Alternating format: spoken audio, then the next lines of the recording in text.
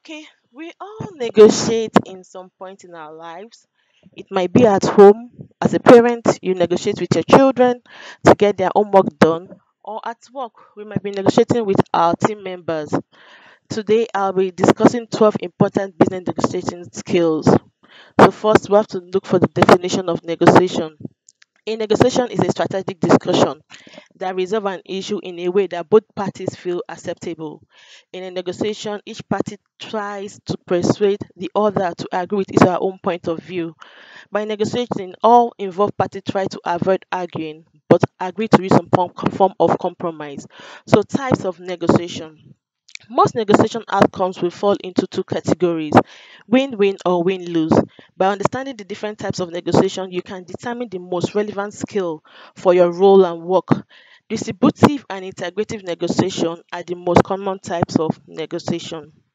So, what is distributive negotiation? Distributive negotiation is also called distributive bargaining.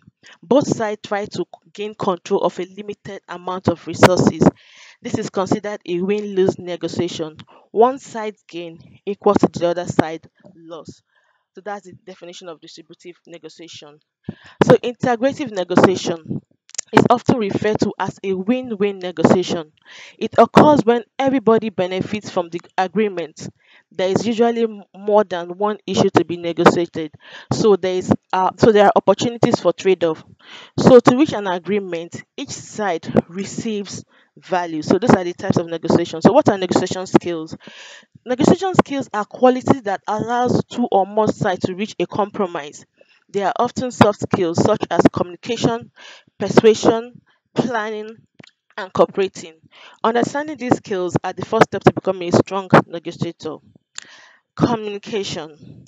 Communication skill includes identifying nonverbal cues and verbal skills to express yourself in an engaging way. Skilled negotiators can change their communication style to meet the listener's need. So the next one is active listening. Active listening skill are crucial for understanding another opinion in negotiation. Unlike passive listening, which is the act of hearing a speaker without retaining their message, active listening ensures that you're able to engage and later recall specific details without needing information.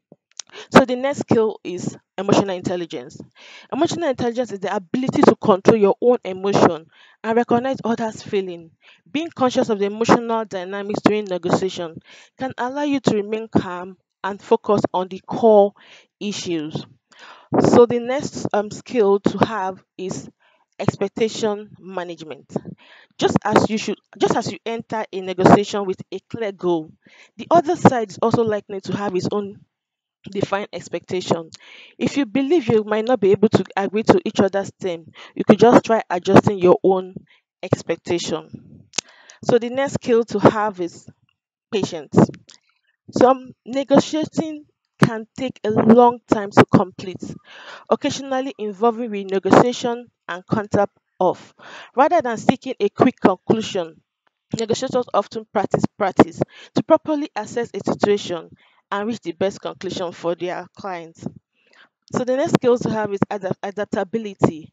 Adaptability is a vital skill for a successful negotiation. Each negotiation is unique, and the situation within a singular negotiation may change from one day to the next. For example, an involved party may change their demands. So, how do you adapt? So the next skill is persuasion. The ability to influence others is an important skill in negotiation. It can help you define why your proposed solution is beneficial to all parties and encourage others to support your point of view. So we also have planning. Negotiation requires planning to help you determine what you want. The ability to prepare, plan, and think ahead is crucial to a successful negotiation. Planning skills are necessary not only for the negotiation process but also for deciding how the terms will be carried out.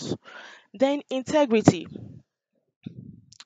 Integrity, or having strong ethical and moral principle, is an essential skill for negotiation. Being thoughtful, respectful, and honest allow the other side to trust what you say. As a negotiator, you should be able to you should be able to on commencement. Rapport building. The ability to build rapport enables you to establish relationship with others while both sides feel supported and understood. Building a rapport requires you to effectively communicate your goals but also understand the other side's wants and need. Then problem solving. Negotiation requires the ability to see the problem and find a solution. For example, if a price is too high, how do you lower it? How is it lowered? If a resources is short, what can be done to increase it? So these are skills. That's problem solving skill.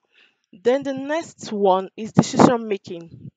Good negotiators can act decisively during a negotiation. It is necessary to agree to a compromise during a bargaining arrangement. You need to be able to react decisively. Keep in mind that your decision may have a lasting effect on yourself and your company. So, how do you prepare for a negotiation? There are different steps in which we can prepare. First, you do your research. You evaluate all sides and consider your goals.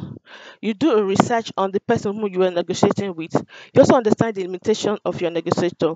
Also, know your priorities. Determine what is important and what you are willing to settle for. So these are the top 12 business negotiating skills a negotiator should possess. Thanks for listening. Let's go to the end of my picture presentation.